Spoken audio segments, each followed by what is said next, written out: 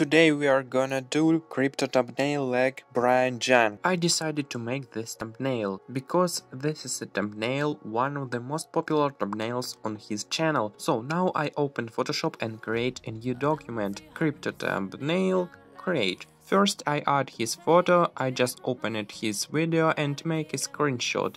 Next I added a screenshot in Photoshop and opened the camera raw to make a color correction. To delete this blue light on his face, I create a new layer to apply to the photo and changed the blended mode to color. Now I just select the face color and paint on the blue areas of the face. Then I add a crypto background and blur it. I add flying crypto coins and apply motion blur for it. Glow effect time. So next I created light with my installed action and changed the gradient map color to orange. Then I don't find crypto shapes like in the original thumbnail. I decided to make it myself in 3D. I just rendered these 4 shapes and added them in Photoshop. Then I added next light layer and started to paint light on Brian. After finishing, I opened the camera raw and make a final color correction for this thumbnail. This is what I got in the end. Don't forget to subscribe and order thumbnails on my Instagram account. Just write me, I want to order thumbnail.